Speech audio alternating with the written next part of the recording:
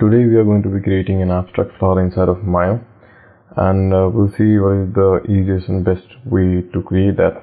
Now before creating this, I just want to give a quick shout out to Nick Meruka, who actually came up with the original idea, and he created this idea inside of Houdini. So we are going to be recreating this inside of Maya, and how we can use this same technique and apply it in Maya with different type of fields. So to start off with, I'm going to take a simple disk here. Alright, and I'm going to go to my poly disk, and you can increase the size if you want more subdivision, or you can keep the size to 3 and increase the subdivision. Alright, so I'm going to start off with 4 subdivision. The idea here is basically creating multiple layers of those same disks to create that flowery look.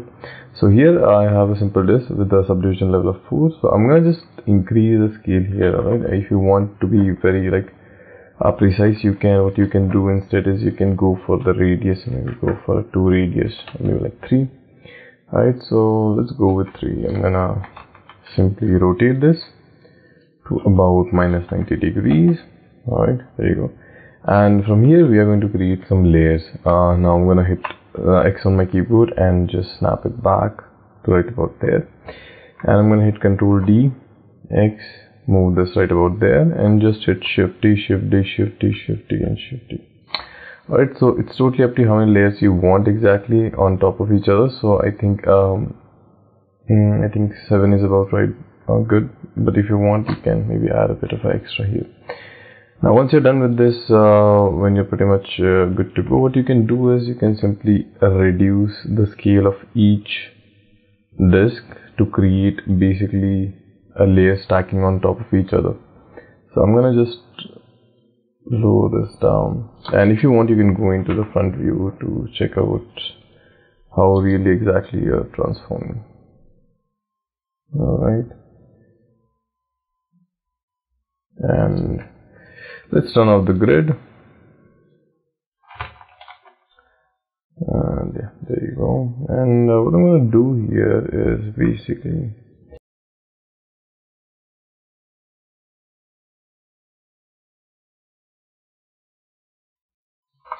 alright, so there you go. So we have something like this, which looks pretty good. So from here, what I can do is I can reduce the overall distance. I think we don't need that much distance between them. The snapping was just so we get the equal amount of clones. Alright, so I'm gonna just layer them like this, and we are good to go from here. Now the next thing that we have to do is we have to take a sphere. Alright, and now this sphere is going to collide with all of these disks, and that is going to create that flowery shape. So I'm gonna reduce my sphere size to maybe like 0.3 or something, 0.4. Alright, that looks good. And now before hitting, what we have to do is make all of this as an endcloth object and this as a passive collider. So let's quickly switch our menu to FX, and I'm going to select all of them and go to endcloth and create endcloth. There you go. And lastly, you can select this and passive collider. Now when I hit play, you'll notice everything falls down. So to reduce, to stop that, what we have to do is select your nucleus, and I believe you have to turn off the gravity. Now you're good to go. Once you're done with this, we have to animate our passive collider. So what I'm going to do is I'm going to hit S on my keyboard to keyframe all of these, or you can also right click on your translate and key select it, and go forward in time to right about 30 seconds, anything that works for you, and to right about there, alright, to maybe here, and hit right click, key selector, or you can also hit S on your keyboard. Now when you play this, you get something like this, right? Which is not exactly what you wanted, because it is a bit too fast. So what I'm going to do is I'm going to select this, right click, cut, go to 60 and paste. Alright, so now if you play this, yes, we are getting that flowery look, which looks pretty nice and everything. But the thing here is, what's missing out here is not that turbulent feeling that a flower has. So what we have to do to create that is basically we are going to select we're going to take a simple turbulence, alright, and I'm going to turn off the grid from here, and if you go to our turbulence here and increase the turbulence, and if you play this, Alright, let's go here. You'll see nothing is exactly affecting this. So what I'm going to do is I'm going to select my cloth and take my turbulence again, and that should probably work. Yeah, so we are getting this turbulent field, but the field here is a bit too strong because the magnitude value was 100. So I'm going to reduce the value till we get some kind of magnitude going on in here. Alright, now the magnitude is still pretty good. We want exactly 25 value, but if you'll notice that the cloth is kind of slipping away. Now to prevent that, what I'm going to do is I'm going to select my cloth again, and I'm going to take a simple effect called drag. And what I'm going to do is I'm going to increase the drag to maybe 0.200 or something like that. And let's see how much drag exactly we want it. Okay. So I'm going to go for maybe a value of 35, and in the turbulence I'm going to reduce the attenuation to maybe like 0.2, and let's reduce this to 15. Alright, and let's make this noise level 2, and I'm just going to keep changing the value until it fits just right for me. Alright, and let's maybe change the interpolation to quadratic, and there you go. So you'll notice that the first plane is kind of slipping away. So what I'm going to do is I'm going to make my sphere a bit closer here to right about there, and right click, key selected. There you go. So when I play this, it should hit right there, right? So it's kind of skipping this plane, which we'll fix soon.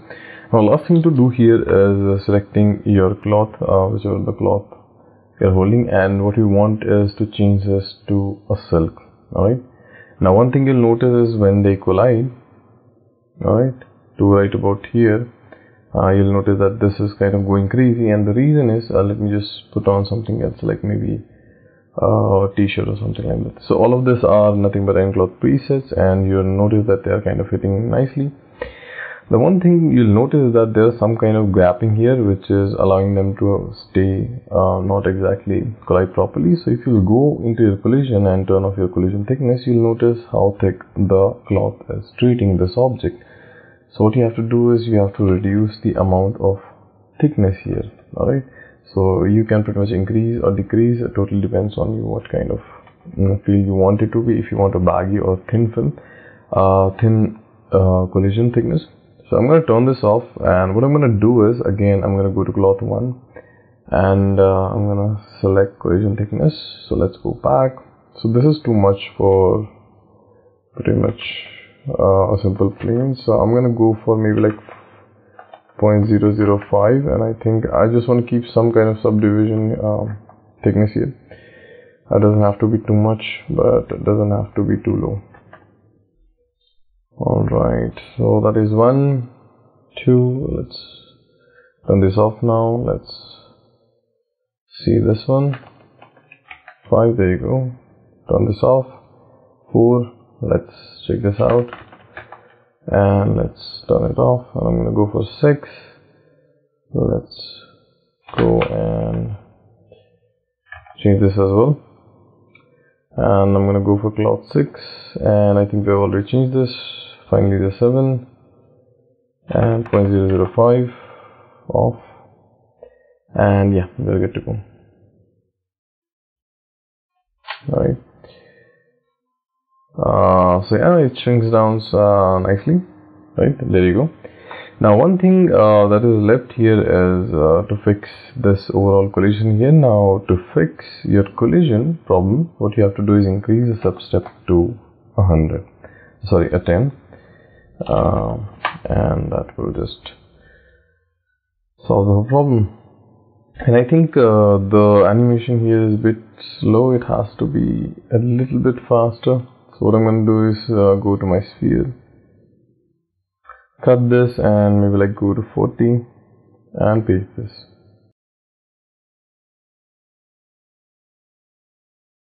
Alright, so that looks nice. So I'm going to select everything and just hit 3 on my keyboard, and this is what we are getting now. I think there is more room for improvement. So what I'm going to do is I'm just going to increase more of our barrier here. I'm going to push this even further, and right click, key selected. Alright, looks good. Let's hit play. Okay, so this is what we are getting now. Not that bad. Alright, so what you can do from here is I'm gonna make this to about 60 here, just so we can properly cast this.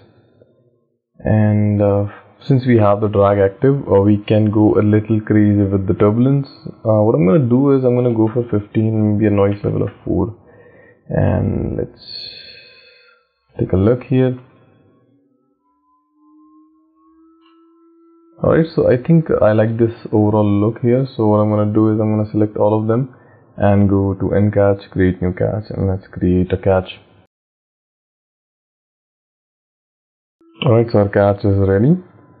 So the reason actually we have cast this is so we can actually select a very nice frame where we want this effect exactly to be.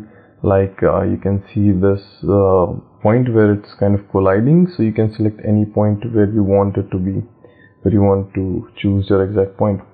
So this looks pretty nice. There's one thing I would like to add as an addition to this is I'm gonna get rid of the catch here, delete all catch, so we can do this again. So I'm going to select all of my cloth and I'm going to go to vortex, and vortex is basically it will create a whirlpool kind of feel. So I'm just going to increase the magnitude to see how strong it's affecting and the rotation. So if you'll notice that the vortex hitting the cloth here, as I'm going to take my pencil, it's in this direction, right? What we want is to be circular, right? So what I'm going to do is I'm going to select my vortex here, and let's see, and I'm gonna make it maybe a -1. Alright, and let's see how this works. Maybe 1, 0. Okay, so I think this is exactly what we wanted, and now we have got a nice vortex feel to it that will create our extra rotation. So this way we won't get the same planar effect on each and every disk, that we will get a little bit of extra randomization on every plane, and that will give us a perfect flower look. Alright, so once you're done with this, what I'm going to do is again select all of your cloth and go to end catch, create new catch and object.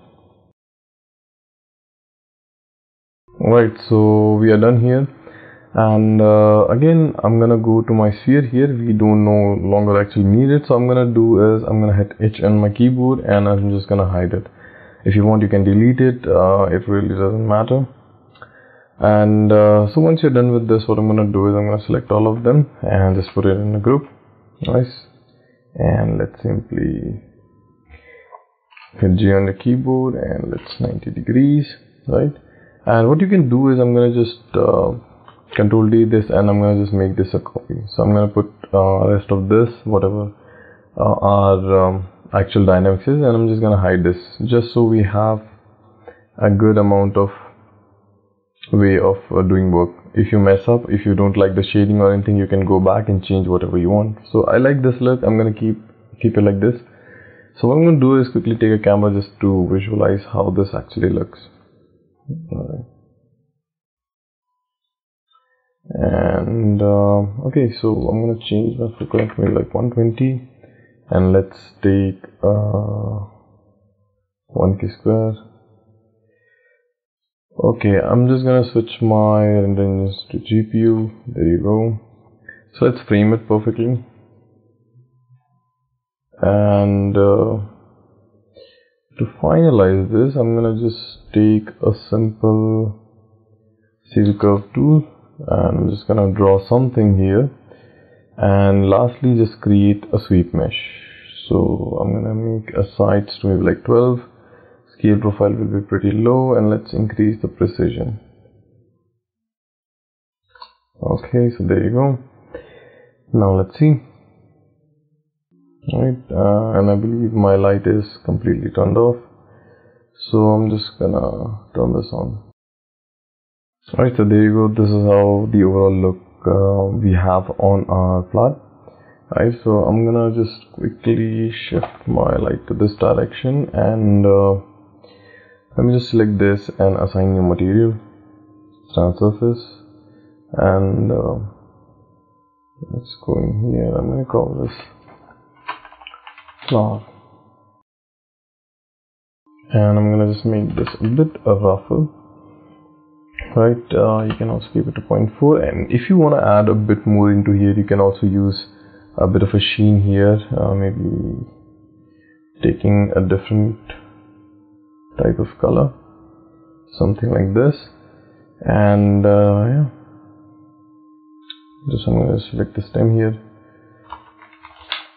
and